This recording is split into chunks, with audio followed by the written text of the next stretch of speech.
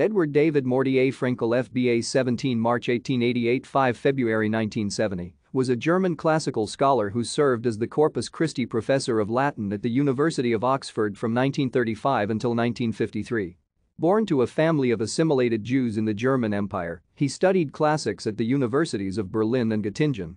In 1934, antisemitic legislation introduced by the Nazi Party forced him to seek refuge in the United Kingdom, settling eventually at the University of Oxford and its Corpus Christi College. Fraenkel established his academic reputation with the publication of a monograph on the Roman comedian Plautus, Platonisches im Plautus.